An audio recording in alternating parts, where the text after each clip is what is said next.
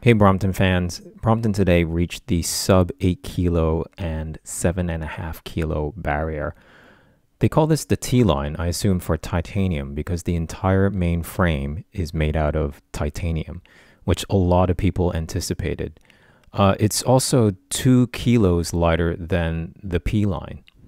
I found these photos posted on the Facebook Brompton Bicycle group, and it turns out all the black parts you see are carbon. And you know that Brompton already has a titanium fork, so I expect this black fork, this carbon fork, is lighter than the existing titanium fork. The seat stem is made out of carbon, but it has a thin layer of quote-unquote steel armor. And that's actually done out of necessity, because if you were to move the seat post often, which is what you do as you fold, it will wear out the carbon tubing, hence the very thin layer of steel. The seat saddle, I heard, is also carbon based, and it also has carbon rails. They also went through the trouble of getting lighter inner tubing called Tubolito. I recognized the orange valve immediately. These are 34 grams. Compare this to the Schwabe inner tubing, which is 90 grams. Having two of these together, you would save over 100 grams of weight. There is a bit of a warning though. These S-tubos that they use are prone to harm by potential heat, so it's not meant to go through long hard breaks, or if you happen to be cycling through India at 40-degree weather, definitely consider changing them out. Mudguards are plastic, the original ones are plastic, but they use the titanium stays to ensure that they're light as possible. This really implies that you should keep dirt away from this, because otherwise they would have removed this as well, but they didn't.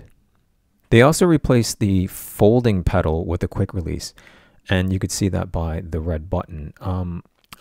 I assume they did this to reduce the weight again, because the folding pedal is definitely more convenient or faster than having to pull this out and then storing this here.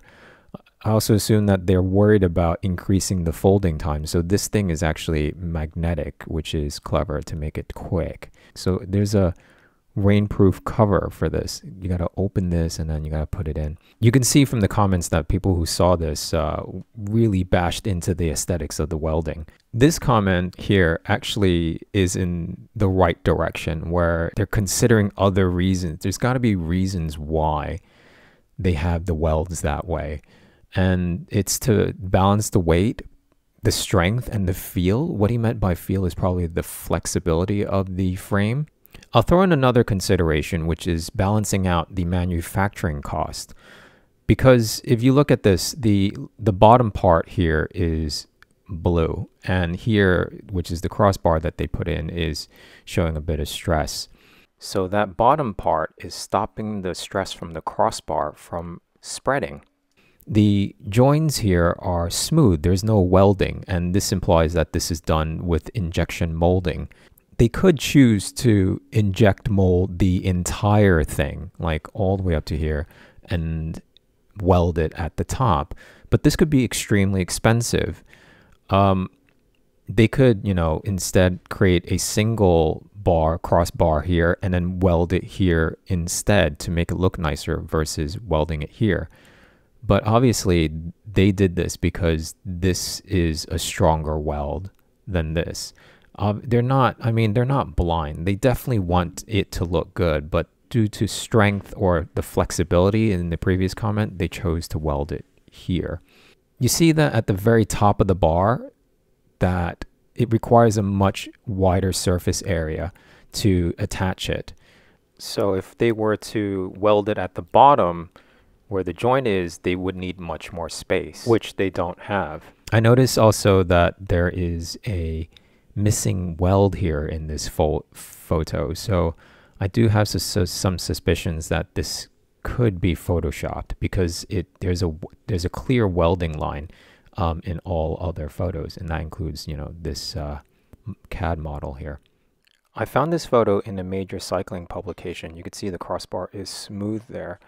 And you could also see that it is smooth in their marketing material as well. And I have a feeling this is their pre-production line, and until they realized that it was costly to produce something like this. And then this is why we ended up with a launch video showing all the welds existing in the crossbar. I was also impressed with how they're trying to minimize weight by hollowing out certain areas. So this is the bottom of that join. And like he said, we're adding material where it's needed and taking away where we don't need it. So this blue bit is probably thicker than this bit, where they want the flex to be here and then the strength to be here. This used to be the area where they punch in the frame number, and they decided to hollow this out to save weight. Holes in the frame bother me because it rains a lot in England, and then if they were to put a hole here, I mean, the rainwater can go in and then collect here as well.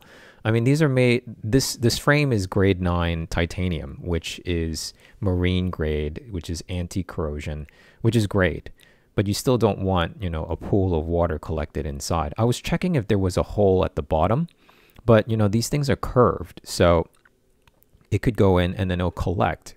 So I'm curious how that turns out. So there's a hole here in the frame. This is where the crossbar is. So perhaps it's going down. It's meant to like funnel down and leak down. And what about this hole? Like when it rains, I mean, will there be a pool of water here or going into the head? Yeah. These are questions I have. Here's some additional weight saving features. Just like the P line, they kept the external hub, which is lighter than the internal hub by Sturmey Archer. That's nearly a kilo. And this one I estimate to weigh about 300 grams because the equivalents out there by the third party producers are roughly about 300 grams. The derailleur is 60 grams, so it's about 360 grams in total compared to a kilo. They also went for hollow pin chain, which is lighter, but at the same time, if you're riding through mud, you will collect mud through these things, and it's not fun to clean.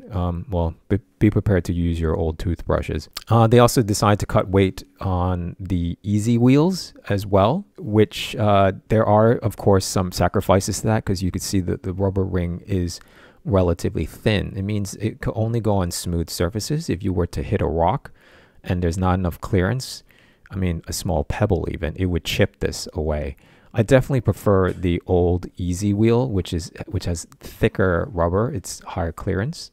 And the reason why they wouldn't put, you know, a thicker rubber here is because once you turn this, if this rubber is too thick, this will definitely pop off, which I've seen in the third-party versions. They also included the P-line suspension block, which I heard is stiffer, and they could afford that, or actually is a good balance to the titanium frame, which also offers some flexibility. The specs indicate that this is a hollow axle. This is similar to Shimano's Hollowtech axles, and you could see the similarities of the bottom bracket with the spindle on the outside. You see that silver thing over here correlating to that. And what this is, it's a lighter, higher performance, easier to maintain axle and bottom bracket configuration. It's just modern bicycle technology. This is a cool bit of technology where they are laser etching the logos onto the bike. This is very cost saving for Brompton. You don't have to buy any more stickers. The technology is used in fruits and veg. I've seen that printed onto the skin. I mean, they used to use stickers. This is definitely the way forward when it comes to putting logos onto products. Brompton is definitely aiming to compete against the Hummingbird, which came out several years ago, having the title as the lightest folding bike. It is 8.2 kilos for the multi-speed, and it uses a Sturmey Archer internal hub. The single speed version is 6.9, so it hasn't quite beaten it yet with the stripped down version. So it still holds the title. Hummingbird can easily swap this to, you know, an external hub and make this lighter. Bring it down to 7 kilos if it wants to. And this has a lot of cool features like a carbon belt drive. Here are the specs of the T Line. You got the One and the Urban. The top, I took out the top specs as the different ones. You get, of course, mudguard, multi-gears versus single gear. And this is the features that they share in common. So the $4,000 question is, which one should you get, the Brompton Electric or the Brompton T Line Urban? You could definitely get either. If you top off with another $2,000, you could add an arc kit to the titanium, as in electrify it. Or if you wait a few months, spend about $1,000 or less and get the new switch kit, which is a lot more compact and a lot lighter, which would complement that titanium bike. And you could have an electrified titanium bike that could be less than 10 kilos, which is amazing. It really comes down to the hill situation. Can you overcome the hill with the titanium bike? If you can, definitely get the lighter one, because on a flat, you could definitely surpass 15 miles an hour, which is the speed limit of the electrified Brompton on all bikes, because that's the legal limit. When it comes to maintenance, of course, the electric Brompton, which is more complicated, will likely to require a bit more investment, time, replacement of consumables. And during transitions, let's say from riding to walking to carrying it around, having a lighter bike is definitely much more convenient. Just think about, like, what floor do you live on? Does it have a lift? If you have any more questions, just leave in the comment box below. I hope you enjoyed this Meta review. Hopefully I could test ride this and I could actually give a proper review. If you like these reviews, just like and subscribe, and I'll see you next time.